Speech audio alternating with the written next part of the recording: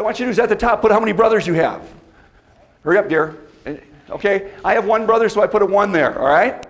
Then you put, you multiply that times 2. Are you keeping up with me? Yep. Okay, then you add 3 to it. You have this costs nothing. And then you multiply that times 5. Are you keeping up with me?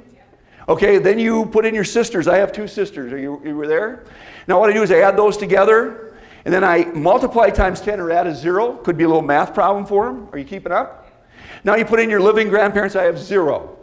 You add that together. You take that number and you subtract 150, and Carl Olson, everyone will have a key number. I'm a 120. Okay, what's your number? 124, okay?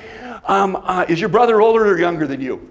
So you have older brother, and then 2 sisters. Wow. Are they older or younger? Younger. So, younger. So like it's brother, you, sister, sister? Wow. Now, what's that? They're way young.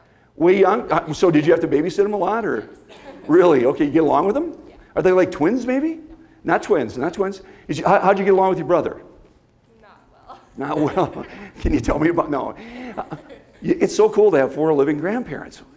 Yeah, do you get to see them much, or? You guys see what I'm doing here? You see what I'm doing here? I don't even know you, and I can start that. You look at every number. Here's how it goes right here. Okay, hundreds column, brothers.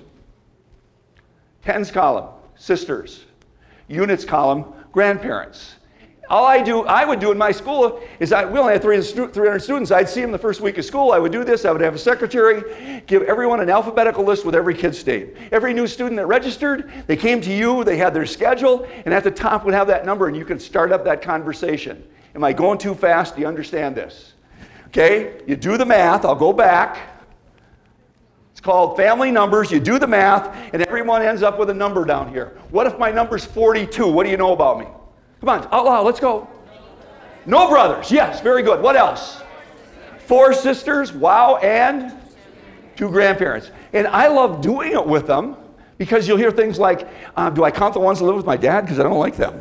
Do you count halves and quarters? Mr. Olson, I have 8 grandparents. Does the word divorce mean anything to you? It's so easy, and what you're doing is you're creating understanding with them, and you're breaking that down, and that's impact teaching. You make an impact when you get to know them better, okay?